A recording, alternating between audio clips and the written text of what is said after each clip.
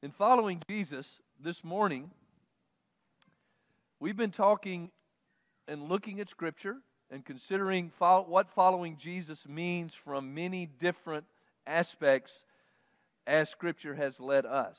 And we've talked conceptually, we've talked biblically, we've talked theologically, but this morning, I want us to pause and think about what it means to following Jesus personally. How we go from just speaking in general terms to really taking it to our heart. What does it mean for me personally to follow Jesus? How is that transformation taking place in my life personally? As I look at myself in the mirror and look into the mirror of my heart, how is Jesus transforming and changing me? What does my discipleship look like? What's the process I'm going through? What's it resulting in? What's the fruit that's being born in my life because of being discipled by Jesus Christ? It's time to take it personally. Or as one person told me a long time ago, you stopped preaching and you've gone to meddling because you're starting to step on my toes. Well, I don't know if there'll be any stepping on of toes this morning, but what I do want us to do is honestly examine ourselves. As we go through this sermon this morning, look at our own hearts and see how the discipling process is working in us. For example, am I more generous than I used to be? Or am I still very self-centered? Am I more patient and kind than I used to be? Am I less condescending and less cynical and less rude than I used to be? Am I learning more about who Jesus is? Is my knowledge of the person of Christ growing?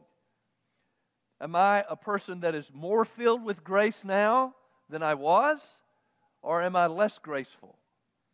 You see, these are things through which we can examine ourselves and see how this discipling process is going. It's a transformation.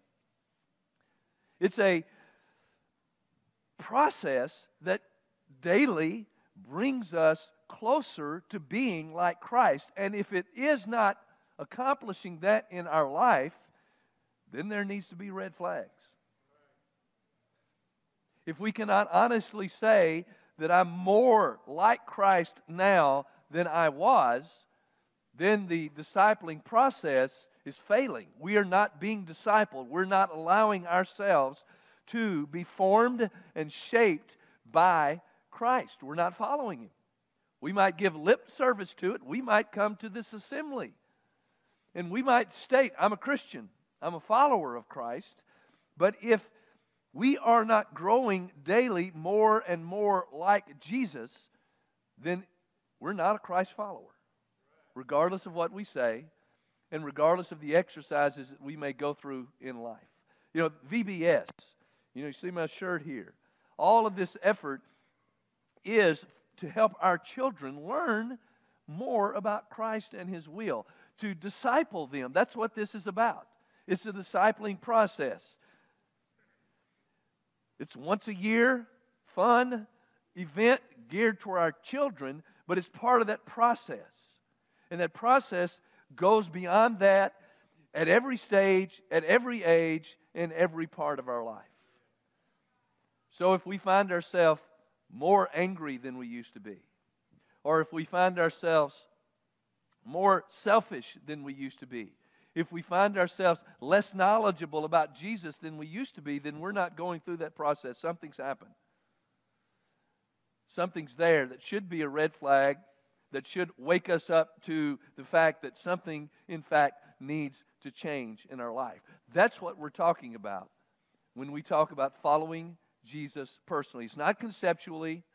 It's not a look at a text from a historical, theological perspective and make a few applications about what that means. All good. But it's really looking down deep into my heart and being honest with myself. Am I really following Jesus? Is He making a difference in my life? Is there transformation that's taking place? Am I changing? Is He changing me? Do I look more like Him today than I did yesterday? And you know what? I think we all can honestly answer that question, can't we? About ourselves. So that's what this is, and that's where I'm bringing it down to today, following Jesus personally. I chose a text in Galatians chapter 2, verse 20, that you're really familiar with, likely. Some of you may not be, but most of us have heard this verse before. You know, before we read it together, I want you to understand contextually, it's in a situation of great tension. The book of Galatians itself was written in a tension that existed in the first churches between Jews and Gentiles. You've heard me mention this before. Actually, it is an underlying context of the whole entire New Testament. The tension between Jews and Gentiles, Jews having a long relationship with God through the law of Moses. What we know as the Old Testament tells their history. We read it, we see it, generation upon generation. They had known about Jehovah God, followed Him through a law system. Christ comes along, He changes that.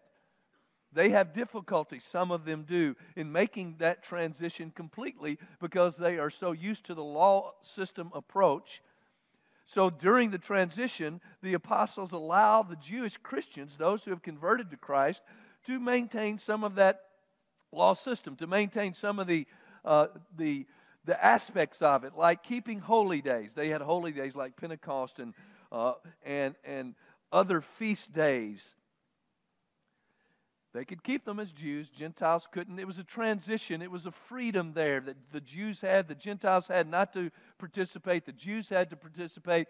They allowed them to keep their dietary laws that were so ingrained to them as a community. They allowed them to keep circumcision as a part of their Jewish identity while not mandating that it had to happen to the Gentiles because of the freedom in Christ. And so they were allowing for transitions to take place. The problem in all of that was that some of the Jewish Christians thought that the Gentile Christians must keep these traditions as well. And so they sought to limit the freedom of the Gentile Christians and bind upon them parts of a law system that had absolutely no application to these Gentile Christians as they were following Jesus. And so as they sought to bind these aspects of the law upon the Gentiles then would push back, and there was tension created. Paul, particularly because of his commission to preach to the Gentiles, found himself in the middle of this quite often. And he had to help both sides, Jews and Gentiles, navigate this, while saying to the Jews, it's okay if you continue to do some of these things in your community and in your journey with Christ, as long as none of that ever supersedes your relationship with Jesus. It's not okay to tell the Gentiles they have to do it. And Gentiles, you don't have to do these things. Is everybody following me? Am I explaining that okay? Whether you follow me or not. It was complicated. And so that is an underlying tension that's all throughout the New Testament. The book of Galatians was written to address it specifically. Because in the churches in Galatia, they had a growing problem with this. Paul started the book off by saying, if someone preaches another gospel than what I have preached to you, then let him be accursed. He said, if even angels come, let them be accursed. The other gospel was this gospel of Judaism that was saying to Gentiles, you must keep the law of Moses to follow Jesus. Paul had none of it. And he was not going to have any of the Gentiles to embrace that. And so he called that another gospel. That's how strong the problem was. So the book of Galatians is written to help Jewish and non-Jewish Christians sort through this. Our context in chapter 2 sees Paul having an encounter with Peter, two apostles. I thought it was pretty appropriate about in the communion devo, about the apostles being just men, because this context perfectly illustrates that. Peter, in the context, Peter was the guy, remember back in Acts chapter 10, that went to Cornelius' house, who was the first Gentile convert. And he was the guy who sort of led the way, God's instrument to lead the way to show the Jewish community that in the things are different. In the church, Gentiles have equal access to Christ. It's no longer like it was in the old law. There's Peter demonstrating that, going to a Gentile's house, eating with him. For us, that's no big deal. For them, it was a big deal. Unclean foods, unclean house. It's hard for us to really capture the tension that existed in all of this and the great gulf that was between Jews and Gentiles. There was Peter, and he was bridging that gulf with Cornelius. He saw a vision. God told him everything's good. You can eat any animal you want to. It was a vision of the inclusion of the Gentiles in the church. Cornelius' household were baptized. They ushered this in. Here's Peter, that guy who did all of that, who said, I now see that God does not show favoritism. Here's Peter, in this context in Galatians chapter 2, hanging out with some Gentiles, eating with them. Again, to us, what's the big deal? It was a big deal. The Jews thought certain foods were unclean. They were taught that in their law. And if they ate it, they were unclean, and they had to do sacrifices, and they had to go through all of this. The law was complicated. And here's Peter eating with Gentiles, demonstrating his knowledge and understanding of what it means to be a Christian and how all that was behind them. And he's hanging out, but lo and behold, some brothers from Jerusalem come, meaning Jewish people. Peter sees those guys coming, and he withdraws himself from eating at the table from the Gentiles. Why did Peter do that? Because he was a human being and he was weak. And in that moment of weakness, he gave in. And so instead of sitting there with the Gentiles eating while the Jewish brothers came and demonstrating their solidarity in Christ, he became intimidated by these Jewish brothers. He got up and he withdrew himself from the Gentiles so that he wouldn't be seen eating with them by the Jewish brothers. Apostle, a man who made a mistake. And I told you Paul wasn't going to have any of it, right? And so what does Paul do? Paul, he just goes right over to Peter and said, brother, you're wrong. What you did was wrong. One apostle on another. And he confronted Peter to his face to correct him. And he said, we can't play that. We can't do that in the church. We can't show favoritism like that. We can't act this way. We're trying to preach the gospel to the Gentiles, and so we want them to be brought into the kingdom of God, and so we can no longer play these kinds of games. That's the context of this. You're going to see why that's important in a minute. So in the context of Paul's telling of that story and talking about the tension between the law, the Jewish law, and the grace of God, Christ, Christianity, in that conversation, this beautiful passage, I've been crucified with Christ. This is a statement of personal discipleship and transformation of Paul. This is Paul's statement on this is what following Jesus means and what it looks like in that context.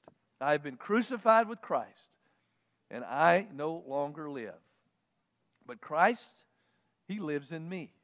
The life that I now live in the body, I live by faith in the Son of God who loved me and gave Himself for me. Now, standing alone, this is a powerful text that does illustrate what it means to personally follow Jesus. I don't live anymore. He does. I've died. He lives. Now everything about my life is about His. And in the context of Galatians chapter 2, it's also a powerful statement that says, it's Christ living in me. It's not a law anymore. It's Christ. Now, as we come to it from the perspective of what it means to follow Jesus personally, I want to offer to you 4 points from this text and from this context. The first one that we can learn is what it means to personally follow Jesus is that we must let go of the old and embrace the new. Now, the illustration of that not happening in this context was Peter. He was not letting go of the old. He was trying to somehow hold on to both. He was playing both games, if you will, and that was totally unacceptable, and it continues to be totally unacceptable today. If we are to personally follow Jesus, then we have to make a commitment to let go of the old and embrace the new. I am crucified with Christ is a statement of letting go of the old, is it not? What that means is I have died with Him. Now we can look at further commentary in Romans chapter 6 where he talks about being crucified with Christ there and raised in newness. Baptism's a part of that process. But the point is, we're buried, we die with Jesus. We let go of the old. And that is something we have to consider when we ask and answer those questions about, am I really being discipled? Am I really following Jesus? Am I really letting go of the old and embracing the new? The things I used to do, sinful things, am I still doing them? Or are they really part of my past?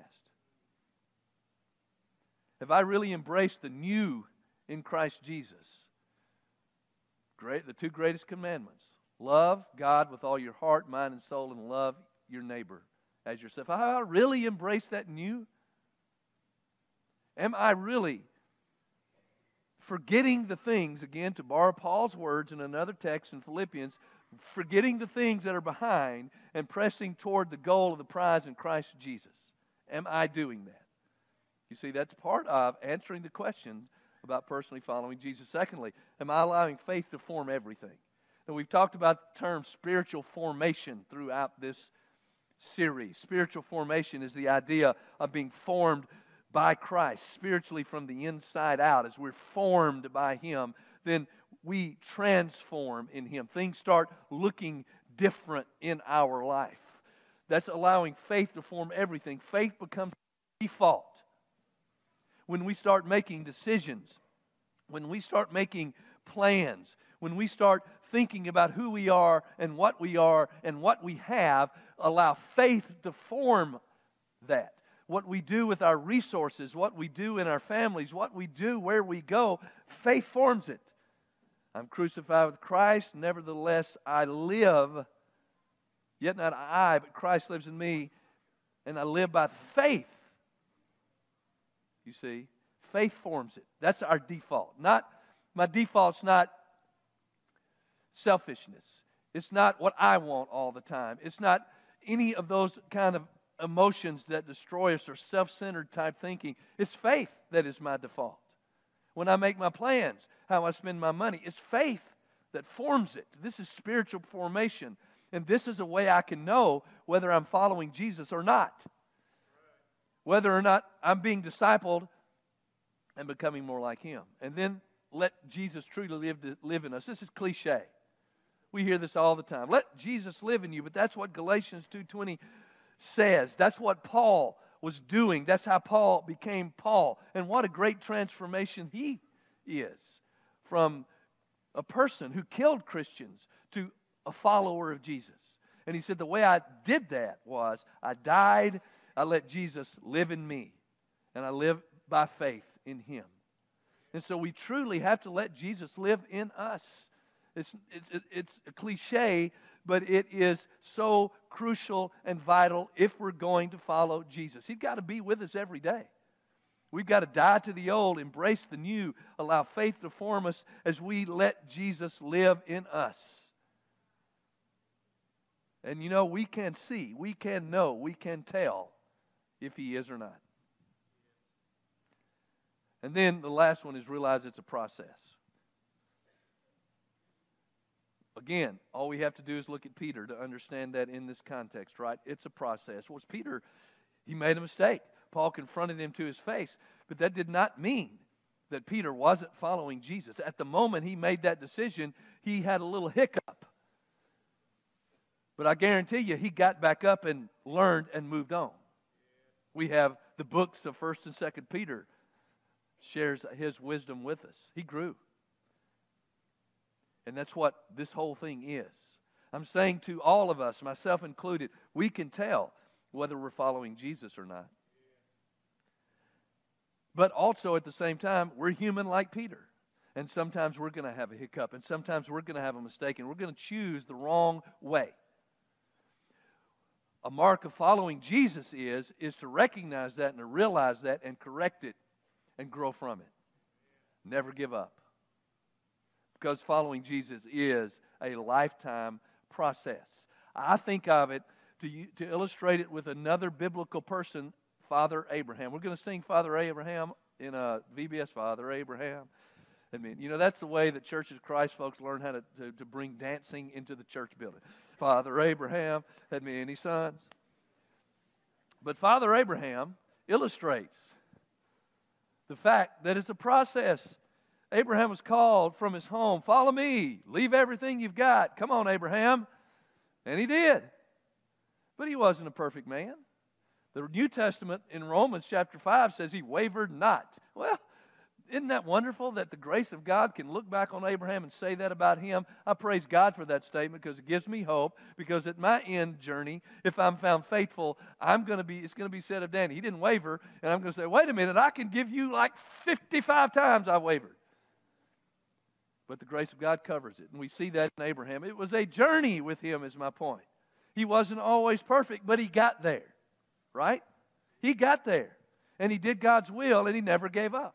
And so that's the kind of process we're talking about. Following Jesus is a process. We can't give up. But we always, through that process, must allow him to continue to form us. And when we do make a mistake, and when we do sin, and maybe when somebody has to come to us, like Paul had to come to Peter and say, wait a minute, man, what is going on? We will be, if we're really following Jesus, we will say, you know what, you are right. Boy, I have made a mistake. I'm going to repent. Instead of getting all, what are you in my face for? Following Jesus is a process. Now, there's some obstacles to following Jesus. In this process, we're going to be confronted with temptations.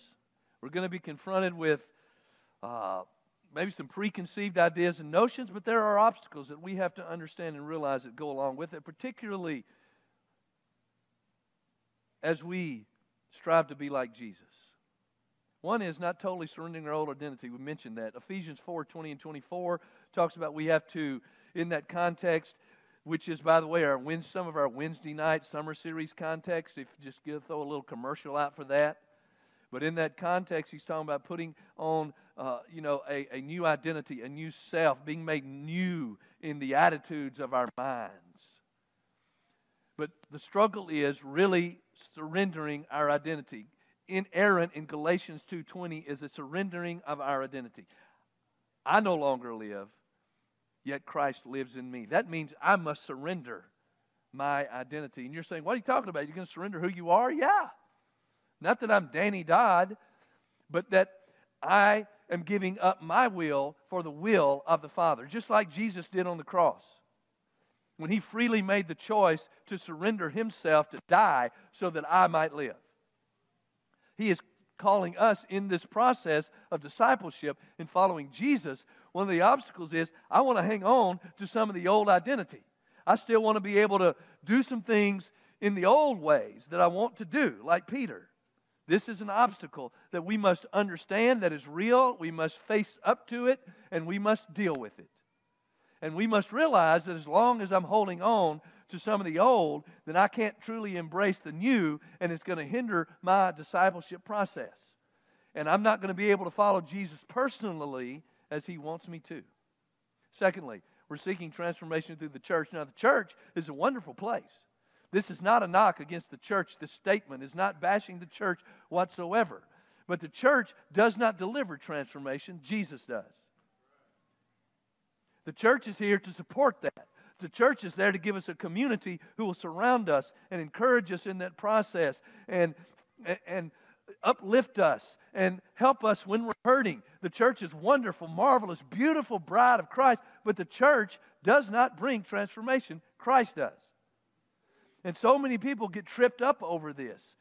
I'm going to follow Jesus. And they go into a church, and then something happens in the church. Oh, I give up. The church is terrible. I'll never follow Jesus. Look at that terrible church. Yeah, we're imperfect. The world looks at the church, hypocrites.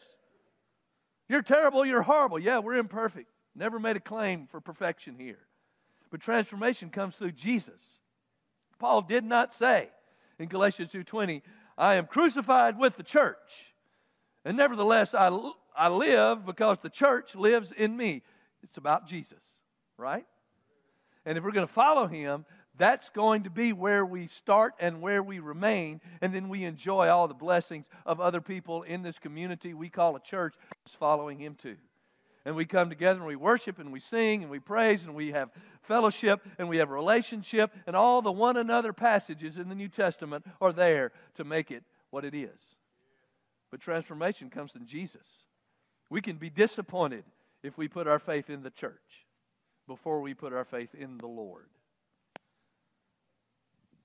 Galatians 6:15, it's about being transformed in Christ.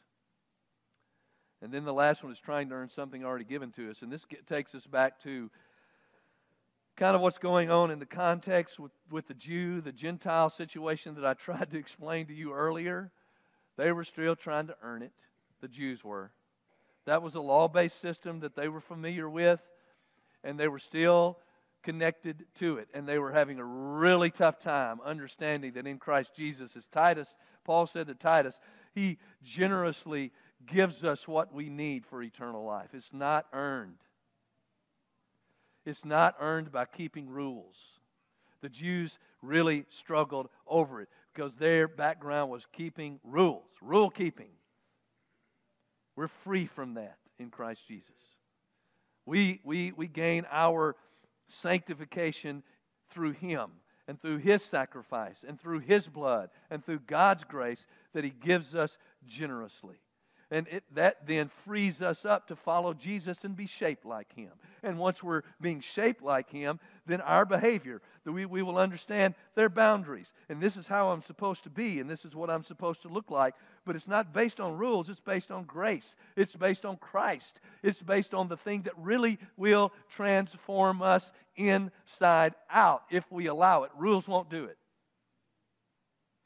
And so if we're trying to follow Jesus by a checklist mentality to say, I went to church today, I'm justified. That's not right. You're justified because of Jesus Christ who died on the cross for your sins. You come to church because you're a follower of him. And you want the blessings and the fellowship and the joy that comes along with it. Well, today I did not curse. Check. I'm going to heaven. Or whatever it might be. That's not the way we approach it. Because once we approach it that way, it will become an obstacle to personal discipleship because we're never going to be good enough. We're never going to keep all the rules enough. If that was the case with Peter, he was doomed right there as recorded in Galatians chapter 2. Sorry, Peter. He would have been doomed long before that when he denied Jesus, right? But the same Jesus that met Peter after that and said, do you love me, Peter? Go feed my sheep. Is the same Jesus that transforms us. And so these are some common obstacles that we kind of get confused. We get tangled in them sometimes in trying to personally follow Jesus and measure ourselves by these things. What we need to do is measure ourselves by how closely we're walking with Jesus and how more and more and more we're allowing him to transform us. We close with looking one more time at a part of the verse in Galatians 2:20. The life I live in the body, I live by faith in the Son of God. This is it, folks. This is the key as we follow Jesus.